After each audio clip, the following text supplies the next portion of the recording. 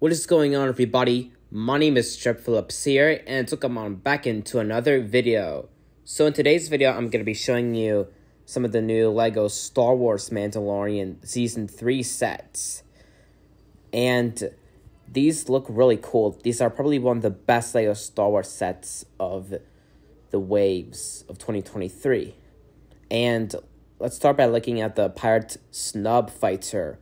This looks really cool, and what's cool is we get the Snub fighter pilot and Vane. And yeah, this is a really cool scene that you can see there, and yeah, it's really cool. On the back of the box here, we get some of the details that we see in the back of the box.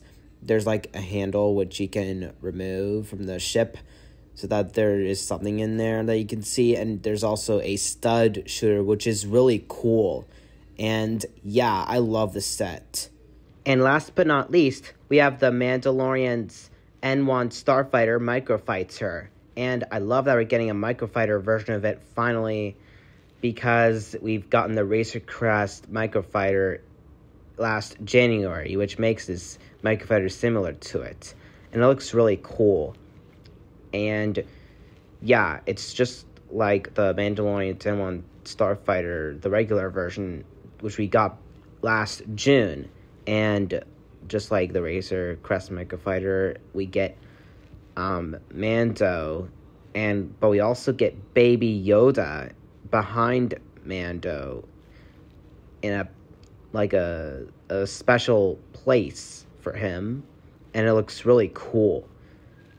We probably didn't get the child in the Razor Crest microfighter, if I remember correctly or not. And the stud shooters look really cool, and yeah, it's another one of the best microfighters to go along with the Razor Crest and Boba Fett Starship as well. The two microfighters, if you're a big fan of microfighter LEGO sets.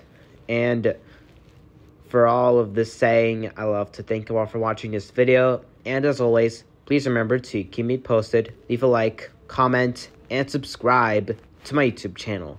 Bye!